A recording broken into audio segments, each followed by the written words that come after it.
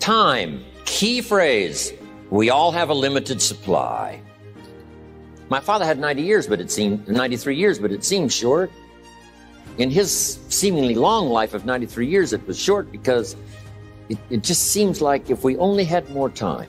Old Testament gives us a view of some people who lived to be 5, 6, 7, 8, 900 years old. Wouldn't that be a good question if you had a chance to ask? Imagine 7, 8, 900 years to watch generation after generation after generation after generation stay healthy and well. I mean, you gotta be healthy to make it to 900.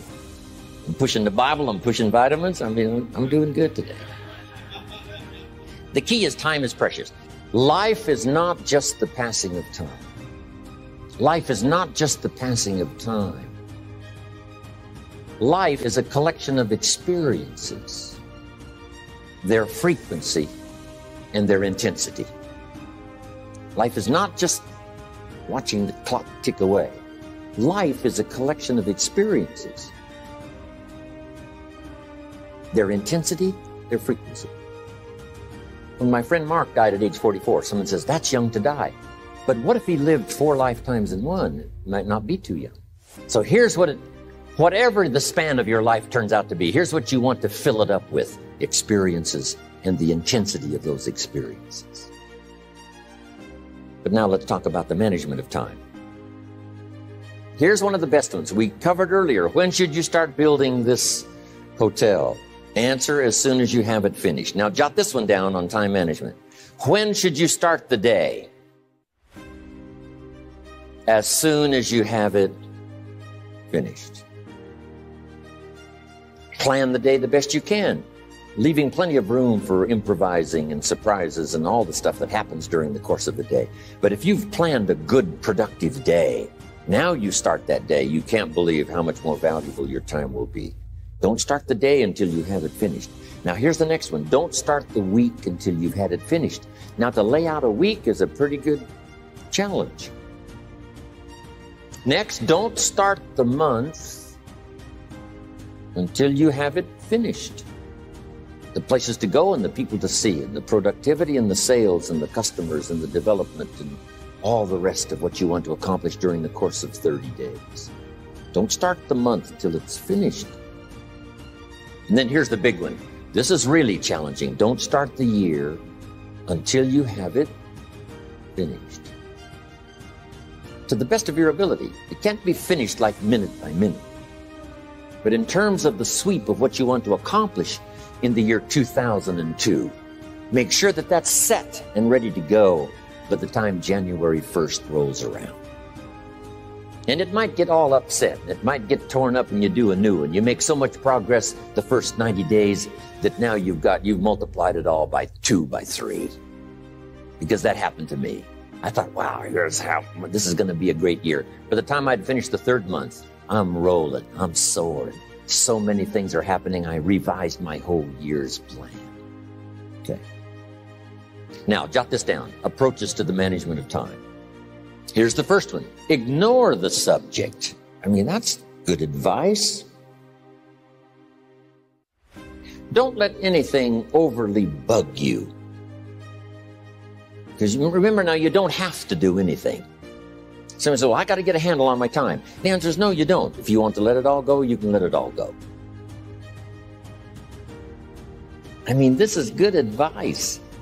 Somebody says, you ought, you ought, you ought. Jot this down. Ignore all the you oughts or you should. Only if they're giving general information. We should. It's better to say if you're teaching, we should. Not you should, we should. Then you let me listen in without it being too confrontational. If everyone did this, see, that'd be great. And then you give a person a chance to choose to do it or not to do it. But when you start the you ought, now see if I don't, now see we got some tension and maybe some problems. So you oughts seem to always create problems. When you're talking to your kids, you say, no, if kids would do this, not always saying if you did this, life would be better. But if kids did this, life would be better. It's like making a little talk and letting them listen in. And then it's a little less confrontation. It gives us a choice. In one of my seminars, here's what I teach. All life forms strives to the max of its potential except human beings. All life forms strives to the max of its potential except human beings. How tall will a tree grow? As tall as it possibly can. You never heard of a tree growing half as high as it could. No, trees don't grow half. A tree drives its roots as deep as it can, reaches as high as it can, produces every leaf it can, every fruit it possibly can. To the max. Every life form strives to the max, except human beings. Now, why not human beings? Jot this down. You've been given the dignity of choice. You're not a robot. You don't have to repeat this year the same as last year. You can tear up last year's plan, develop a new plan. So, the dignity of being a human being. Now, here's the choice on being a human being. To be part of all we were meant to be, or to be all. To strive for all, or half, or part, or some. The choice is up to you. To develop one skill or 10 skills. Someone says, well, I'd be happy with just one more language. Well, some say, hey, I'm going to learn 6 or 7. And this is all a matter of choice. And when someone says, no, you ought to learn 4, you got to resist all that. Because this is personal dignity. And you don't want to destroy someone's dignity by doing all the oughts, and they feel reluctant to do it. Now we've got problems. So if you want to, just ignore this subject on time management. Now here's the next one. Step down to something easier. The guy's in sales and he says, oh, I want to own the company. Finally owns the company. Now he's got no time to play golf. He said, when I was in sales, I was making big money playing golf 3 days a week. Heck with this owning something. Heck with managing. My life was never my own after I started to manage. I'm going back to sales. See, this is the key. If you're getting too pressed, you might consider stepping down to something with a little easier time pressure.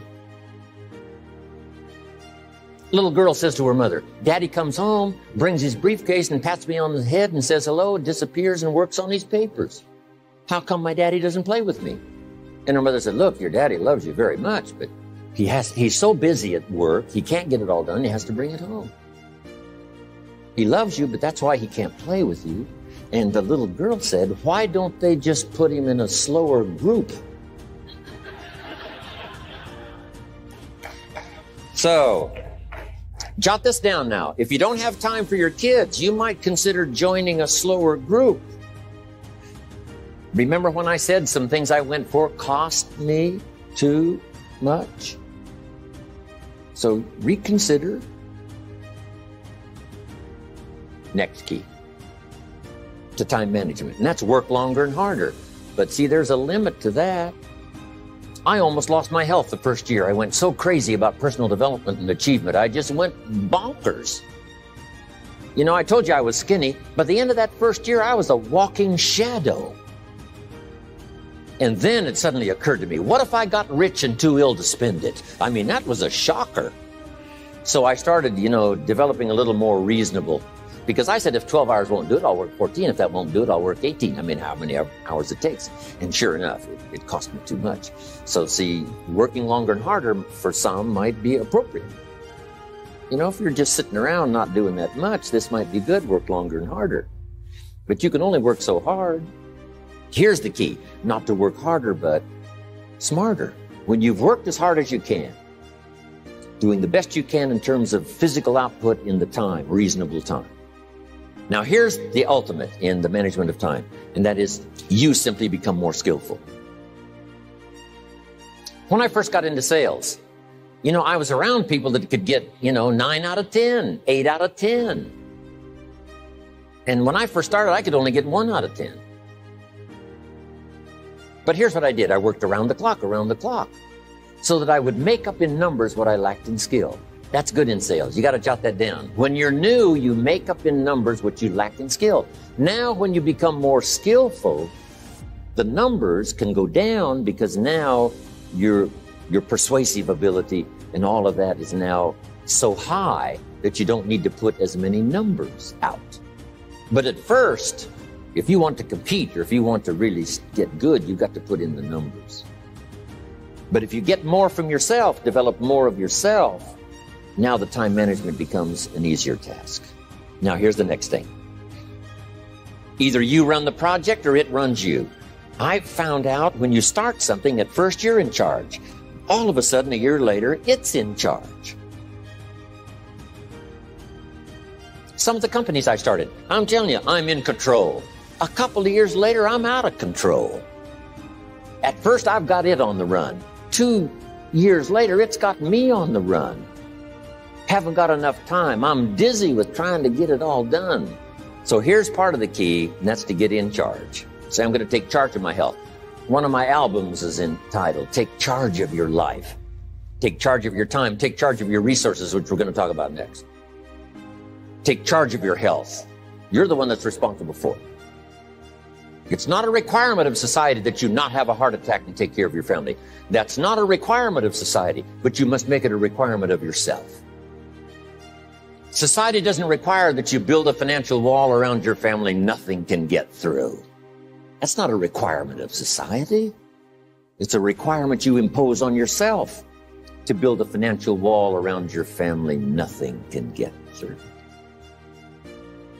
So impose on yourself this self-development of being in charge, taking charge of your life and your health and your future and your responsibilities and all of this.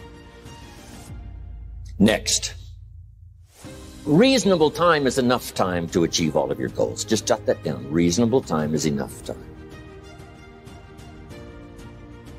I had to learn that. Reasonable time is enough time.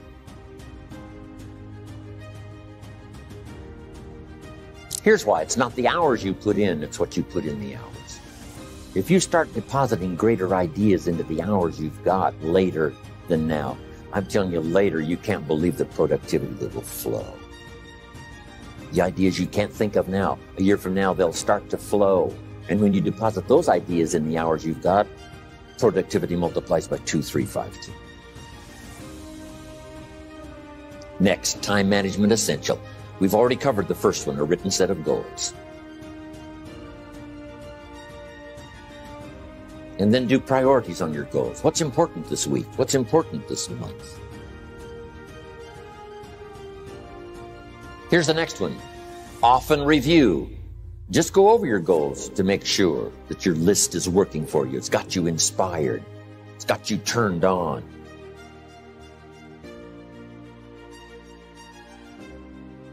Somebody says, how come you're up so early? Say, if you were headed where I'm headed, you'd be up early too.